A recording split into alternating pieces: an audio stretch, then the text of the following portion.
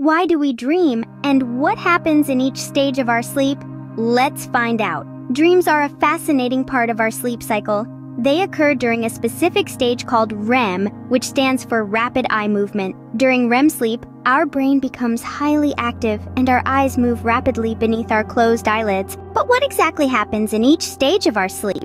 Well, let's start with stage 1. This is the lightest stage of sleep, where we may drift in and out of consciousness.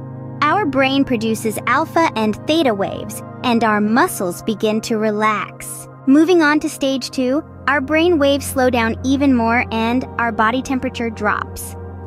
This is a deeper stage of sleep, and it's during this stage that our brain starts to consolidate memories and process information. Next, we enter stage 3 and 4, also known as deep sleep or slow wave sleep. Our brain produces delta waves, and it becomes difficult to wake us up during this stage.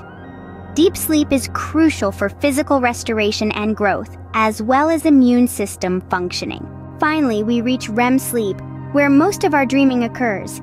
Our brain becomes highly active, and our body enters a state of temporary paralysis to prevent us from acting out our dreams.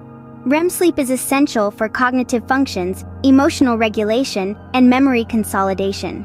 So, the next time you go to sleep, remember that your dreams are a natural part of your sleep cycle, and each stage of sleep plays a vital role in keeping your mind and body healthy.